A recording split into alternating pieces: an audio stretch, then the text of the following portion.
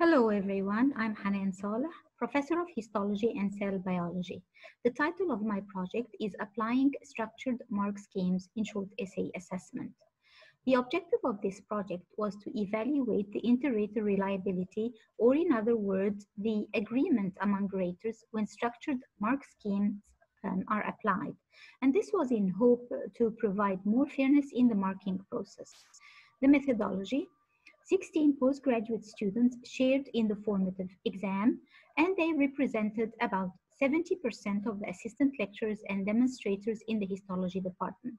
As regards the raters, 14 raters participated in the writing of the questions, in the formulation of the mark scheme, and in the marking process. And they represented about 75% of the staff members with a minimum of 5 years experience in marking. Now, as regards the formative exam and the choice of questions, we decided to include different types of questions to cover the different cognitive levels of the ILOs. For example, to list, to describe, to explain, to compare, to give reason, and to interpret a photomicrograph from a slide. And this was to evaluate the effectiveness of the mark scheme in each type.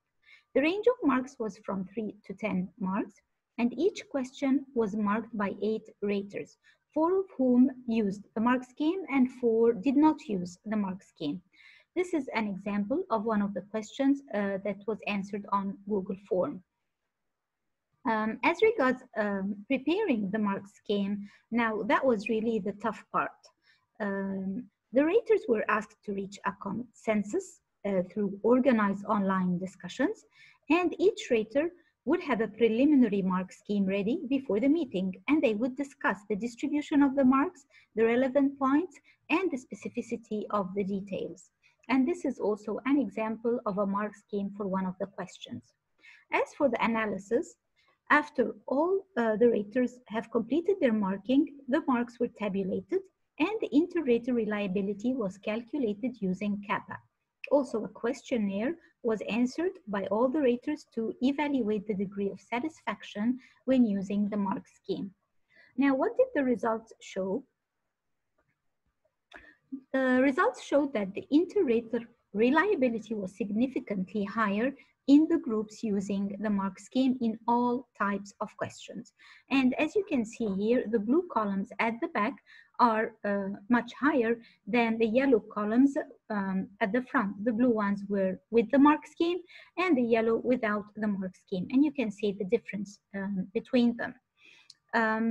Even though it was present or apparent in all types of questions, it was most obvious in the interpret and the give reason type. This one and this one, the difference were even greater.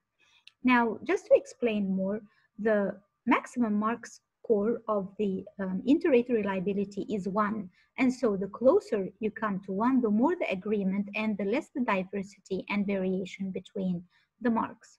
As regards the questionnaire, more than 90% of the raters found that the mark scheme was clear and easy, and it reduced time in marking, it reduced bias, and they would like to apply it in their practice again.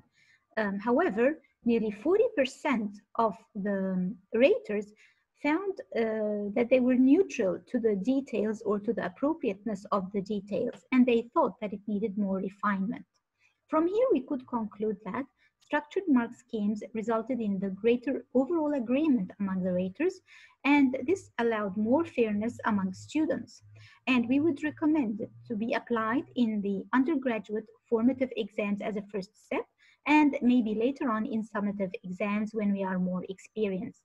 Still, more practice is definitely needed to formulate the mark scheme, as it needs a lot of time and a lot of effort.